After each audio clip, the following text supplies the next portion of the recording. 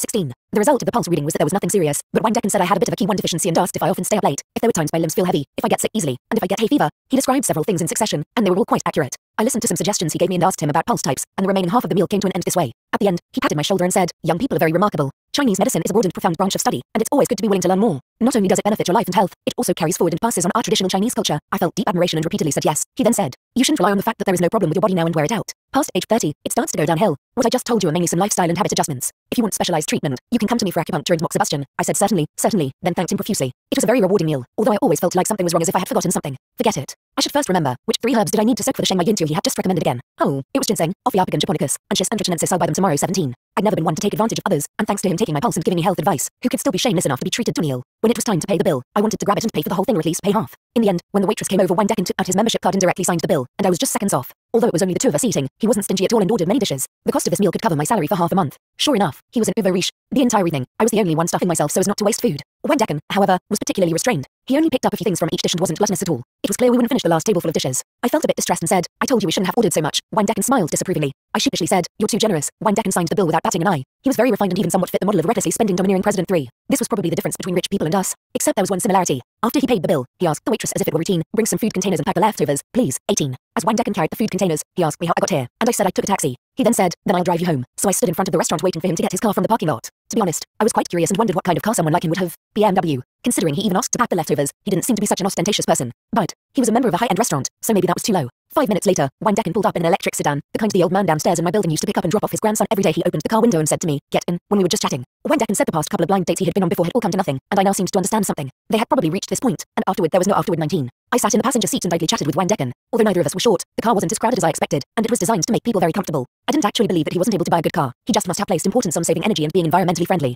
After all, smog and the greenhouse effect were very serious nowadays. But he could definitely buy one with a bit higher specs. Why buy this kind of old man car? Or was it because the parking fee was too high? After all, in our area, there were some busy blocks where the parking fee for 1 hour was several dozen. Many people could afford to buy a car but couldn't afford parking, so they simply didn't drive. However, these kinds of small, home-use electric cars could be put in the bicycle shed or the public bicycle lot, so they didn't have those kinds of costly hassles. I even made a conspiracy theory and wondered, it couldn't be to test whether the date was after his money. Right, I pointed out the directions as Wandecken drove me to my apartment complex. Then he politely said, "It's late, so hurry home. Thank you for taking the time to accompany me to dinner today." In an empty space, I saw the old man's identical small electric sedan parked there, and I finally couldn't resist asking this question. He wasn't upset and explained, "I have other cars at home, but sometimes I have to visit a patient's home, so finding a parking spot is too troublesome and it wastes time." There were times the patient's family was in a hurry, so I parked illegally and got a ticket. So, this electric sedan is more convenient, and once I got used to driving it I didn't feel like changing back. I was a little surprised. "You're also required to visit patients at home. Isn't that too tiring?" he said. "The clinic certainly doesn't require it, and I don't go often. But if a patient's condition is too serious, or if a child is too young, or if there's suddenly an emergency in the middle of the night, why would you still hassle them? So it would be better to go yourself." I listened and was speechless for a moment. Not until a while had passed did I say, "Hey, will we still keep in touch later?" Wandecken smiled and said, "I respect your wishes." 20. As soon as I woke up, there was a WeChat notification that Wandecken had sent a message as usual. I yawned and opened it. Blue sky, sunflowers, a kid holding up a peace sign, and a colourful font floated on top that said, "Good morning.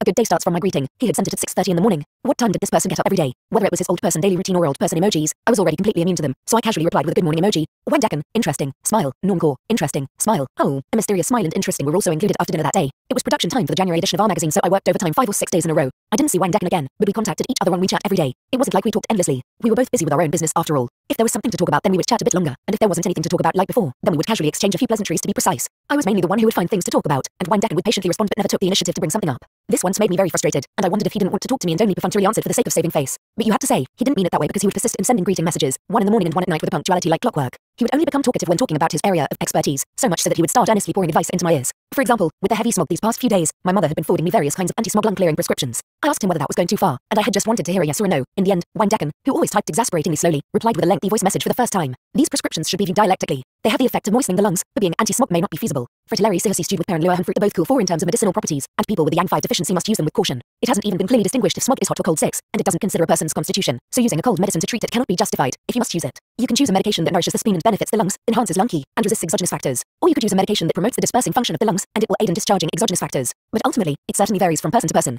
To distinguish a treatment, I can't give you a specific answer without having been examined by me. At that time, I was bickering with a writer about a manuscript, so I didn't bother to reply immediately. Once I finished, I switched chat screens and found that he was still persistently questioning. Did you listen to it? The depth of his voice and the firmness in his tone almost made me think that today he had once again mistakenly grabbed the script of the next door domineering president. I was mulling over how to respond when a large-bellied and large-eared Maitreya suddenly popped up on my screen. It radiated golden rays of light and was incredibly shiny, asking with a conspicuous smile, "Did you hear me?" 21. I rightly pointed out that this was disrespectful to other people's religious beliefs, so he then promised never to use this emoji again. 22. After sending the magazine to the printing press and having a meeting in the editorial department about choosing the subject for the new issue, I could finally relax, so I invited Wandecken to eat at Heidi Leo over the weekend. When I saw his trademark Chinese-style jacket, I unexpectedly felt a kind of familiarity as if I was seeing an old friend. Obviously I hadn't known him for long, and in reality, this was only the second time we had met. I laughed and teased. Is this your special date outfit, or have you just never changed? He glanced down at it and replied, I changed it. It's just that all my clothes are of this kind, and they don't look very different, so you probably can't tell. Even the way he spoke was such a familiar rhythm. Wendecken was used to eating less at night, so I set our meal for midday, and after we ate there would still be the whole afternoon to while away. As we walked down to the restaurant, I asked him, what are we going to do next? Wendecken gave me a blank and innocent look. So, I decided to take him to the cinema on the top floor to see a movie. Once we got to the ticket office, I pointed to the row of movie posters and asked him, what do you want to watch? Wendecken still gave me a blank and innocent look. I made the final say and bought 2 tickets for Time Raiders. I then asked if he was thirsty, as I planned to go buy cola and popcorn.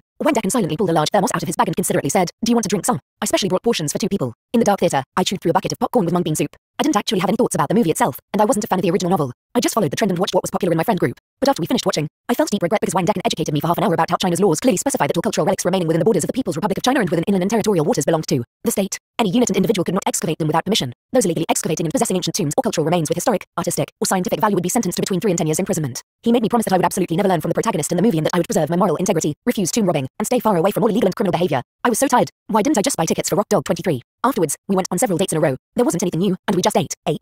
Obviously, if there was something I wanted to do, Wendecken would accompany me, but he simply had no romantic cells, and he was very methodical as if he were completing an assignment. Sometimes it would have been better not to bring him, but I was also at this age, and I wasn't young anymore. What I needed was not someone romantic but someone dependable. In this regard, the more I was in contact with Wendecken, the more I felt that he was quite reliable. For example, there was a time we were at the subway station and we saw a young girl strenuously carrying a large, 26-inch suitcase step by step up the stairs. Without a word, Wendecken directly picked up the handles on the side of the suitcase and carried it up for her. There was another time at the park where we came across a father roughly scolding his endlessly crying child. Passers-by cast them glances one after another, and only he stepped forward to advise them. He discovered the child had heat stroke and even gave them a bottle of Huoxiang's Henki Shui 7. Don't ask me. I don't know how many things are in that bag of his that never leaves his body either. These types of people in modern society would likely be ridiculed by many others, but I thought it was very charming when he was meddlesome, and I felt no hesitation. Since we were blind dates, we were rushing to get a partner from the beginning. I now had the idea of wanting to catch this man. Of course, I wasn't saying that my love for him was as deep as an ocean and that I had vowed to be committed to him. That would be too fake. But I quite liked him and wanted to get to know him, wanted for us to enter each other's circles, and wanted to try being together. So this was a good starting point. However, this wasn't a one-sided wish. I was seeing him, and he was seeing me, but I still didn't know entirely what he thought. If he wasn't interested, then my feelings would be unrequited. In addition, the problem of my asexuality was a large stone weighing down my heart throughout it all. As our connection deepened, I felt that this fact could not be kept hidden, and it would be better to confess as soon as possible. I couldn't be blamed for not saying it earlier because this confession stage was very particular. At the very beginning when we didn't know each other well, obviously it wouldn't be fine to casually tell someone this kind of secret. Delaying it until the last moment when we had deep love for each other would be deceptive and add unnecessary pain. However, now was the best time to admit it. We both had mutual feelings for each other and were interested in going further, but we hadn't invested too much emotion yet, so we could promptly withdraw if need be. But deciding how I should confess this to Wendecken was making things difficult for me.